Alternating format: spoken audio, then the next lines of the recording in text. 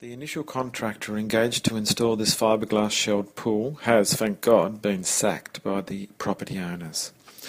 What went wrong, you ask? Let's start with the basics. The fiberglass pool in this case has approximately 100mm flat surface around the perimeter of the pool for the coping to adhere to. Currently you can't see this because the pool coping tiles have been adhered onto this 100mm pool edge. Please note that the coping tiles used here are approximately 350mm in width, which means that they are only adhered to 30% of the pool.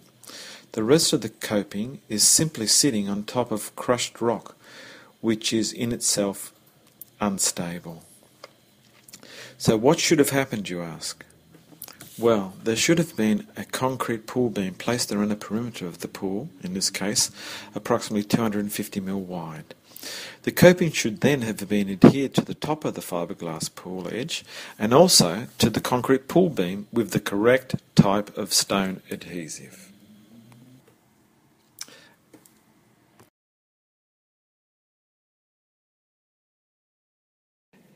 You will notice that the coping looks to be up and down and not flat, and it's definitely not following the curve of the pool.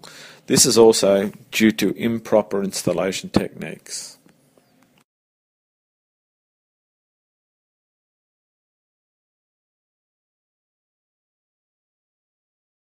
As you can see, the pool coping on this fiberglass pool is already coming loose, which in this case is a good thing because they're all going to have to come off anyway, so we can start again.